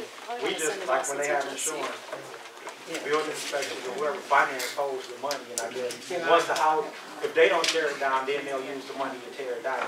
But if the owner tears it down, then they can get their money back. And the reason why I keep questioning this is because in Detroit, they found out that they had all this money in escrow, and that helped take some of the houses down from some of the blight. And they probably could be that situation here in the city of If I could Flint. add on to your referral, I think we also need to send that to Jesse Buchanan and Susan Wilcox. Okay. Just get that money in a fire escrow account. Yeah, but, and no telling how much money's in there. Any more items you wish to drop? But Jesse knows how it functions and what happens. So he should be able to give you should get a referral from Well, him. I sure would like to know. Any more that you wish to drop? No, I have a referral though. Okay. Before you close it up. Okay. To answer. Mr. Chairman, I have separation. Okay. I just drop 170445 on page 5. Okay. Okay. All those drops. Mr. Mays, you have separation? Yeah, and I promise I won't be long on them. Okay. One of them I want to separate is 160443. That's the senior centers. We got an inspection deal we got to talk about, right, Mr. Norman? And so I want to separate 160443. And then I would separate also, you know, this is going to be quick. I bet you 2 minutes I'm separating 170194. 194? Yeah, What page is that on page 4. And then I want to separate 170430, Betty, because I went on Flint Park Street and I seen some black stuff through in the hole. I'll make that quick, Mr. Chairman. Okay. I want to separate 170430. And then finally, and I'll make this quick because I done talked about it, I'll separate 170443. I promise to be quick. All right. Did I get support on the support? Okay. So then we will go with the Mr. Lane's your first separation. So we voted to postpone the rest of them. You got support. Yep. So we done voted All in favor? Aye. I was just gonna so order it. Oh, well, you got that power. Yeah, but no, we voted. So your first separation. All right. Mr. Chairman. Give us the page number 2. I've separated page number 4, 170194. Okay. I happen to look at council meeting on channel 17, and I hope that they've seen it at 618 West Alma. If that pipe is still leaking water, and we still debating whether we should fix that or not, my position is clear. Let's fix that, and any of them like it. Maybe it should be done after 25 million. Okay, so I would ask that they stay on the agenda and be postponed for 2 weeks. All right. Mr. Chairman, 170430. What page? Page 4. Okay. The reason I brought that up about the right-of-way restoration, I wanted to follow up when I seen it. I drove down Flint Park. I think, Ms. Poplar, you and I are the first and second ward for however long we have it. We share Flint Park. One end is you, the other end is First Ward. I seen black stuff dipped around the holes, but the square is still there with rocks there. I'm like, is that the restoration or that's just some temporary? Can Mr. Chairman, through you, can she tell me what I'm seeing? That's a temporary repair. What we found out, when the contract was bid out, they decided that all streets would have gravel put in. Major streets have heavy traffic, they drive through, they push the gravel out. So what the contractor did for us is put asphalt at both ends of it, so it makes it a smooth transition. They can go in the hole, out the hole without tearing up the gravel until the contract is approved for Zito to do restoration services. And we voted on Zito, now it's gotta go before the RTAP. Right. So I still didn't drive on it. I drove around. So I can now explain to people that ain't the restoration. Right. It's gonna be smooth, black, hot patch, whatever. Okay, Mr. Chairman, until I see that happen, I would ask that stay an agenda item to keep my mind fresh for 2 weeks, so I postpone 2 weeks and wait to see what happens. Next one, Mr. Mayor. The High Water Bill Assistance Program. I separated it, it's governmental ops. I'm gonna ask that we have somebody at the next governmental ops. I want to see if maybe the city administrator or the mayor can come and discuss this. I'm saying the city administrator, the mayor, because $10,000 bills, $3,000 bills, dating back. I mean, I ain't too proud to talk in public.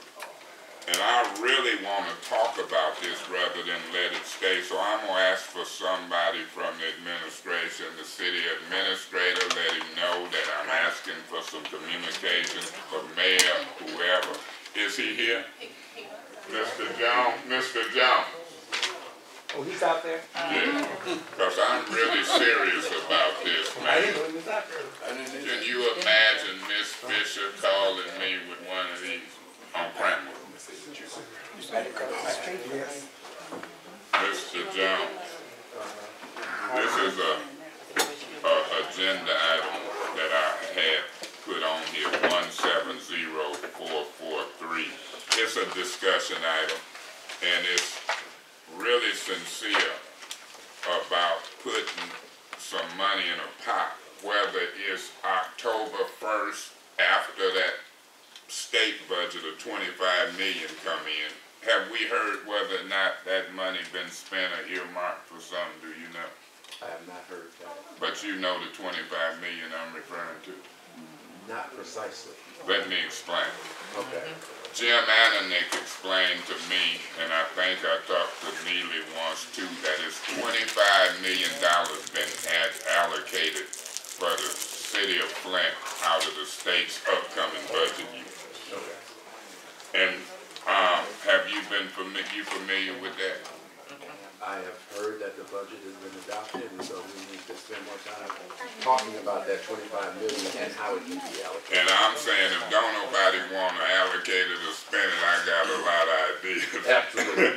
So what one of them is, I want to see if we can put a minimum of 300,000, 500,000 and kind of work with some of these water bills that had been estimated back for 3 years, because you know we changed the law.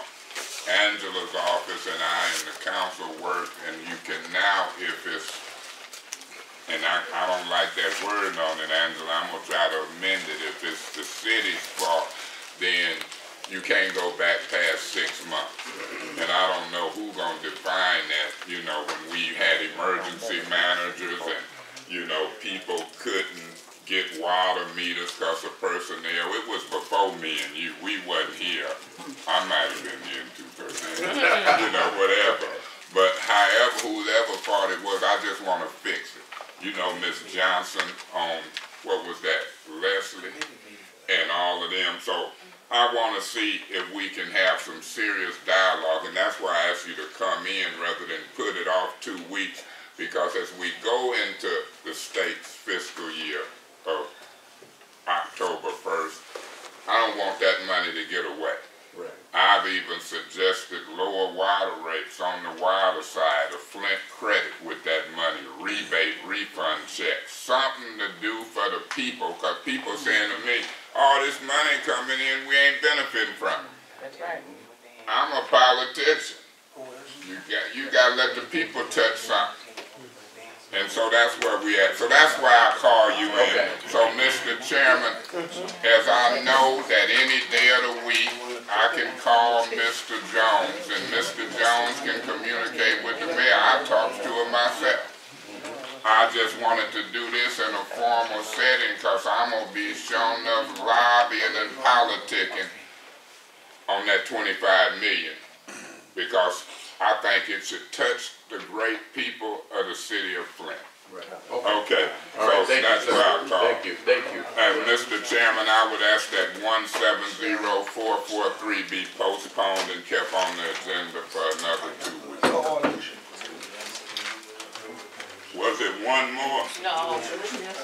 Mr. President, it was one about the senior center. Yeah, you said one about the senior. What page? So I skipped it. Could I circle back? Yeah, go ahead. Okay, that one would be 160443. Now, if I misspeak, Mr. Chairman, indulge me, because she might be short of saying it than me. That would be board member Norma. But this is the situation. An inspection has come up. An annual inspection for a building that we own. Okay. I'll talk to Mike Ryder. He ready to inspect it, and it might get solved because I guess Mr. Buchanan, his supervisor, was maybe off Friday. I don't know if he was off. We was all off Monday, Tuesday, and today Wednesday. The senior millage people sent them a letter and say, if you don't get this annual required inspection, it might cost you $113,000 in funding to the seniors. Is Mr. Jones still here? Oh, there he is. He's familiar with it too. So I called Mr. Jones, and he left his office and walked down to inspection and put Mr. Mike Wright on the phone. When I came to the JaVale McGee thing with the NBA trophy, I seen Mike Wright in the lot. He said he ready to inspect it. They want to know who gonna pay for it. I said, Hasselbrink and Norman them gonna pay for $200 for the inspection. Mr. Chairman, through you to Norma, did I misspeak myself? Yes, but something happened today. May she tell me? If she wishes to. Okay. As we were told as of last week, that everything was set by Mr. Ryder. Well, we got a call, we got an email from Mr. Buchanan today. And he asked a question of who was going to pay for it. And why was there a third party? Why was there a third party involved? And he asked another question. So I had my director email him back. Oh, and Sylvester Jones sent an email as she was sending hers to say, answer Buchanan's questions. So, point of information, who was he referring to as I didn't say it in that way. No, I don't mean it negative. I don't mean it. Okay, all right. I don't mean it negative. I don't mean okay, it. all right. So, she wrote back that we had an outside inspector last year, and the city was upset about it because the Mundy Township guy did it. Then, so I told her to tell him the city was upset. So that's why we asked the city to do an inspection this year.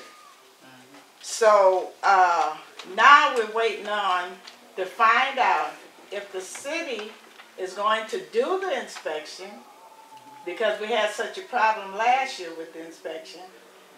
And we know that we have to pay for the inspection. So that's where the dilemma is now. But Mr. Ryder told us, just like you said, he's ready to do the inspection.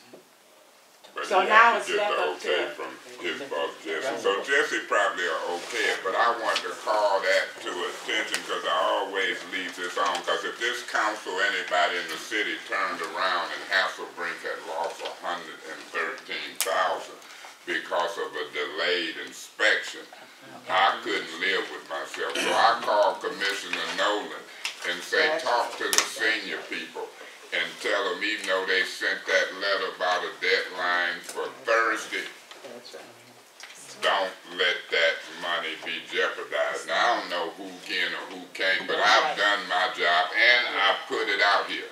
So hopefully the city will get the inspection done and all parties will help, you know, fill out the forms and pay for what's necessary. But I know from me talking to Mr. Mike Ryder, we got an inspector ready to do it. It's just a general inspection of our building. And so all I can do is ask and inquire. I can't order folks according to the charter, but I can put it out here to try to facilitate a good thing. So you're saying that Mike Ryder is ready. You covered your bases with the county commissioner that we won't be penalized for this deadline. Did you get a response from him? Oh yeah, he said he would talk to Lynn. Now, he's in a position as I'm in. I'm just a little counselor, and we talk to people. He might know what he's saying, and I believe him. So I think we've covered all bases, and who knows, the inspection might be done tomorrow, and we meet the deadline of Thursday. So all we're doing is talking. I promise them if I see Mr. Buchanan and anybody here, I would bring it up. So I did what I had, and I can be quiet, and that's my last agenda item, if you will see why she's standing up.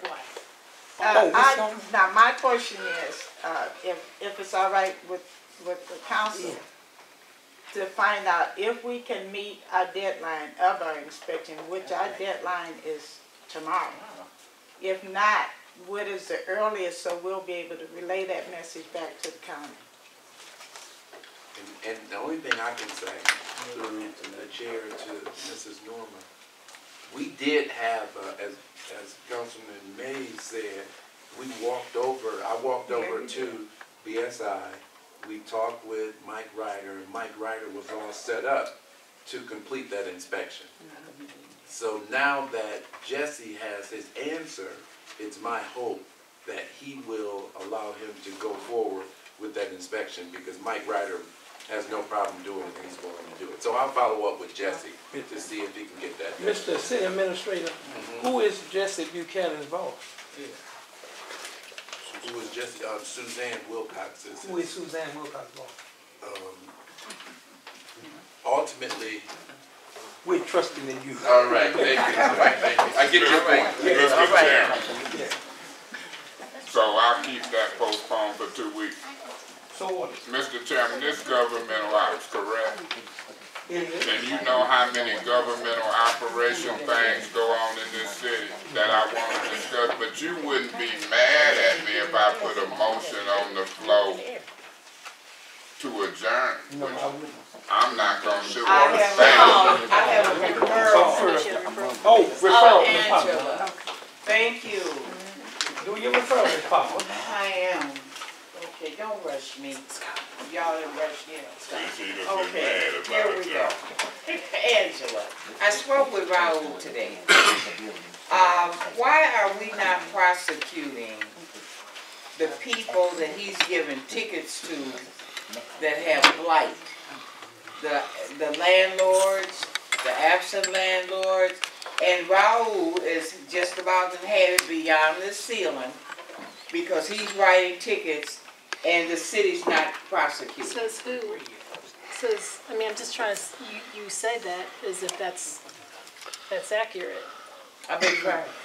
I mean, doing what specifically? We have a district court that prosecutes municipal civil He infractions. said that we're not prosecuting, and that's why he's upset about the tickets that he's been writing. Well, that is not true. Okay, if a municipal civil infraction is written, there's a process that they go through the district court. It's not an option for us not to prosecute them. We don't get an option to say we're not doing our job. Okay, so if a municipal civil infraction comes through, then if it's a municipal civil infraction, it goes through the court. So, I mean, maybe I need to see more specifically what you're speaking of, and I can talk with you separately, but if it's he's writing blight tickets. A blight ticket goes through the administrative hearing officer, and there's a process being set up for that. Now, that is different. So, but he can still write the tickets, and we have an administrative hearing officer, Torshio Feaster. So can I make a recommendation, Councilman Papa? Yes, Mr. President. I would suggest that you would get with Mr. Feaster, right? And Raul, and you guys meet and just give him an example. Let him know something that give him an example so Mr. Feaster can look into it. It may be in the process and just has not gotten through the process yet. So and I'm not trying to tell you what to do. I'm just saying, suggesting if you get, because he was, we appointed him this year to do that. So check with him, and he was going to meet with me, so he'll gladly meet with you. Right, and there's two, like I said, there's municipal civil infractions that are already in process that go specifically through the 67th District Court, and then there's a separate administrative hearings bureau that has certain tickets. So, like I said, I think a meeting would be good to have to go over this, because, like I said, the assumption that we're not doing anything, I don't think that's accurate. Go ahead, Councilwoman. Yes, if I can ask, who gets any type of updates on what goes to Mr. Feaster as to either addresses or type of action taken, data was turned in? Is there any type of records like that? I can't answer that question sitting right here. I mean, we have a whole blight department. So, like I said, Mr. Feaster is an administrative hearing officer, and he's like I said, although that came through our office, he's still a separate, entity, so to speak, and, so he serves in a specific position. So, like I said, we have a whole blight department who handles tickets, processes tickets, and things like that. So, these questions need to be answered by the department that's doing it. Okay, so who would you suggest would be the best? Well, it was Joel Arnold, so I think has a replacement. Right, so maybe we can start there. Maybe Suzanne Wilcox, who's over things. So, but like I said, I think that you know, it would be good to get some information and we can work from that. Could I make a referral that we have someone to explain what the process is now that we do have a blight officer? So what? Mr. Mayor, question. Okay. I would yield to. Raul said he's working by himself. No, he ain't working by himself. He got a person. We put a person in. I thought we put a person Well, in. he ain't working by. Oh, let me settle down. He is not working by himself. Well, I'm just going on what he told Where's me. the person at? That he's by himself. Okay. I mean, he's physically by himself. I mean, there's a whole department that's a neighborhood Right, safety. physically. Yeah, well, I mean, Out I think, there. like I said, I think you probably need to get more information, and I would, Well, a person know if they by themselves or not. well, yeah, I do too. But This is what I'm saying is, I'm this is sorry. that you have neighborhood safety officers who are assigned throughout the city. And So, what do they do? well, Do they clean up? Well, again, right here having this debate is not They going to don't solve clean anything. up. That's what we talking about. Right here having this debate is not going to solve anything. So what I'm Well, saying we is, need people that's cleaning up, not just going out there well, looking of course. But what I'm saying is this: let's get some accurate information from those who do the job on the ground every day. Okay, and that's what I'm saying. Well, if they're not helping clean up, they ain't doing nothing on the ground. You know, If they ain't you picking would probably something have up Raul off at the the next ground. That's the problem. The stuff not coming off the ground. Everybody see what's on the ground. But when you pick it up off the ground, then you can see something being done. Mr. And that's where the problem is. Yeah, Mr. Chairman, real quick, and if ain't nobody else got nothing, when I finish, I'll make that motion to, okay, so, but if somebody got something, I won't move to adjourn. But this is what I want on a discussion item on next governmental hour. If I can get this discussion item, I want to look at the charter as it relates to the council rules. Light bulb came in my head. I think you're going to find language in the charter that says if 2 or more council people meet. Then I keep hearing about Attorney General opinion. So through this to you, Mr. Chairman, through you to the city attorney, I'm looking at the charter language, which I took the oath of office to live up to. If 2 or more meet, it's a public meeting, a public notice. That rule that I'm going to blame you and Ms. Fields and them put in there for that ad hoc committee 3, if it's 3 or more public notice and meetings, and some stuff is confidential, I ain't talking about it, that I'm trying to use something to say that I want a discussion item on governmental options is a possible conflict between the council rules and the charter and law. And then if we have to, I'm going to suggest that we repeal some of them rules. If we find out they conflict, they might not. So I want that on as a discussion item on the next governmental option. And then the other thing is, I'm getting very close of doing this. So I'm going to make a referral, if I may, through you to the city attorney. Madam Attorney, can you put in my mailbox any state law that talks about a pawn shop not taking in government or school property? If you find a state law about a pawn shop not taking in governmental or school property and what the ramifications is if they do, I want you to put that law in my mailbox. I've seen it, but I'm putting it on the agenda because I know my colleagues, particularly Mr. Kincaid, you concerned with people following the law, ain't you? Yeah. And then finally, I would make a referral. Whether we go in executive session or not, with a fork, I'm done. I got information that I want to find out about this police investigation. As far as people who were circulating and signing petitions. We cannot look into that in my. Well, they'll tell me, but I'm making a referral. Okay. I want to find. We got a gag order, so they can't. Who got a gag order? Well, what I'm saying is I got information and I'm it's in the knowing paper. that if The police some chief said folks there's a can gag order. You violate, can't talk about nothing. That's what they say now. I ain't been served with no gag order.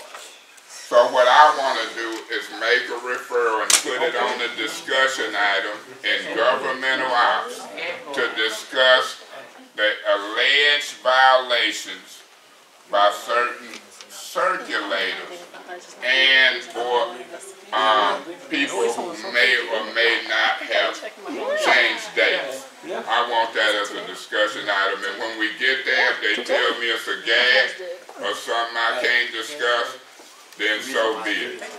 And so on the next governmental office, I want that as a discussion item.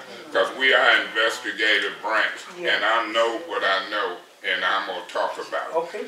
So I would move now. Let me do it, Mr. Mays, because I have something. I need to refer. Well, Mr. President, once you're done, you the chair, let me move the agenda. I'll hold my motion. Janelle, I want to do a referral to Ms. Wheeler, you, because we discussed, I'm just doing it properly. To you, the chief, and the deputy chief, and see where we are in the process of this club on Saginaw Street. Of shutting it down. It does not have the proper license. So I want to know, why is it still operating? I want it shut down. Not afraid. The citizens and the people that elected me, they're tired of it. We already had a tragic incident right in front of it, and so we need to shut it down. So I want to know where we're at with that. Okay? Do you have an address? All I can tell you is the Black and Gold Club. All I was told. Black gold. Black gold. Black gold, whatever. All right? That motion to adjourn. Mr. Chairman, Mr. Chairman. Been moved and supported. To adjourn. We out of here.